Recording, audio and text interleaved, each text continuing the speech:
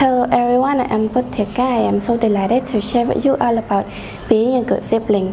What are the characteristics of being a good sibling?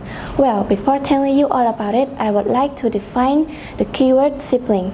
According to the Cambridge Dictionary, siblings mean a brother or sister, or it means two or more children having the same parent. In fact, there are a lot of characteristics of being a good sibling, but at the moment I will tell you only 5 characteristics of being a good sibling. The first one is love. We should love our sibling from the bottom of our heart. Siblings' love is precious.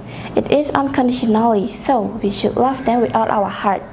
The second one is respect.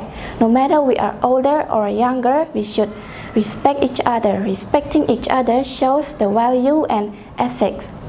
The third one is understanding. Good siblings understand each other's feelings, situation, and issue. Most significantly, good siblings forgive and correct each other. The other one is caring. Caring is one of the most important things that a sibling should do.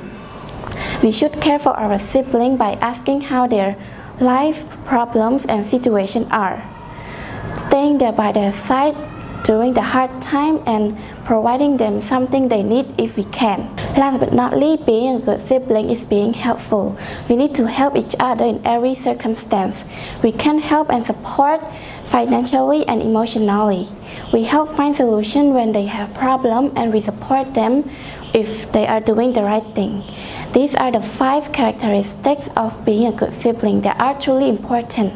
In conclusion, being a good sibling is being loving, caring, understanding, helpful, and respectful. We should be proud that we have our brother and sister, and we should love them with all our heart. In the end, I would like to thank you all for watching my video. Have a nice day. Goodbye.